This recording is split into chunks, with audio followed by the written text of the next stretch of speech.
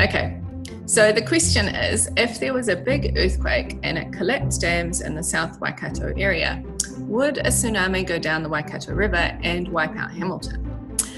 Thanks for this question.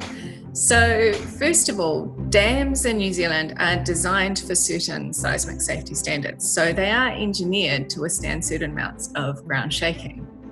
Now the good news is that the South Waikato area is a relatively low seismicity area of New Zealand. So there are very few active faults in that area, and the likelihood of very high intensity shaking is quite low.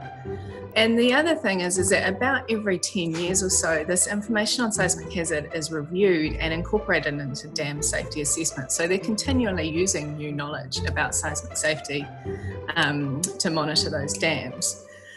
I guess in the very unlikely circumstance that a dam did collapse in the South Waikato area, the lake levels and the river levels are very well monitored. So you would be able to see these changes quite quickly and hopefully have time to evacuate downstream if there was a large pulse of water coming down.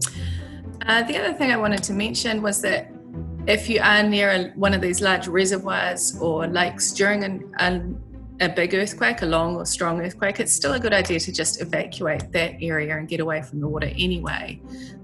This is because large earthquakes can trigger seiches, which slosh the water back and forth, sometimes for hours after an earthquake.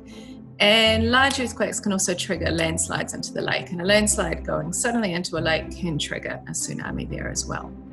All right, hope that helps.